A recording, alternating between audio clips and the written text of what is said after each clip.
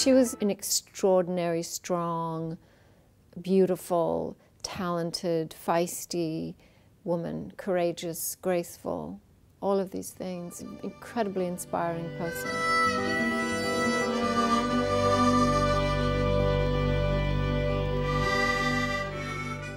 The film is set around a concert that the Wainwright McGarrigle family did in New York City last May at the Town Hall Theater, singing Kate McGarrigle and Anna McGarrigle songs.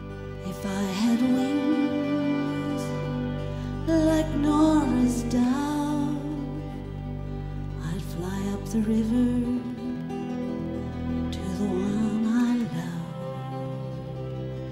Fare thee well, my honey, fare thee well. She first became ill in 2005. There's an amazing group of people that perform in this concert. Firstly, Rufus and Martha Wainwright, her children.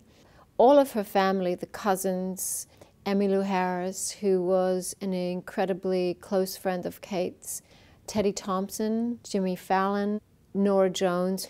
All of these people knew and really loved Kate. So for them to be performing her songs was an incredible honor, I think, for them.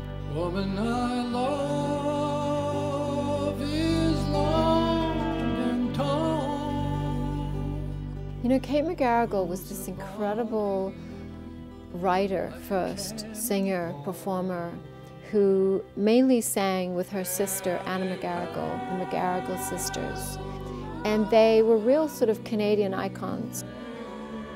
If anybody takes some sort of solace away from this film that has lost somebody, then it's been worth everything. You know, so many people die of these terrible cancers, and families have to watch them die. And I think it's just such a terribly painful and isolating feeling. And I think to see this family open up and take you on the journey with them is very special, and I think very generous on the part of the family, particularly Rufus and Martha. This was their mother.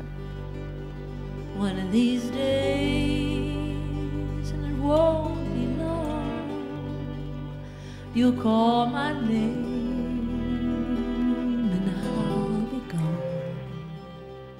I mean, structuring a film like this is quite hard because you have this sort of celebratory concert, but you also have this very difficult, heavy subject. There's no trickery in the film. I don't cut very much.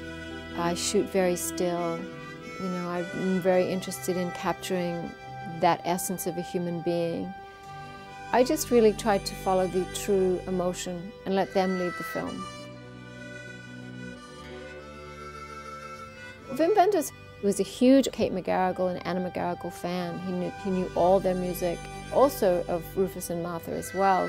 He came to my house to see some of this footage, and he started to cry. And he said to me, Lian, if I can do anything to come on and help you and be here and be a part of the film, you know, you have me. So it was a great honor for all of us to have him say that he will executive produce the film and be there. Fare thee well.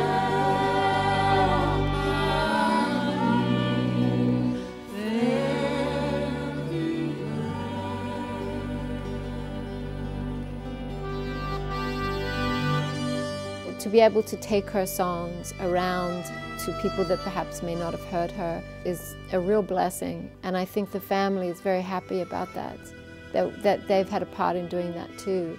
But I think it's very hard for them to watch. It's very hard for me to watch still, but I think it's very, very hard for them.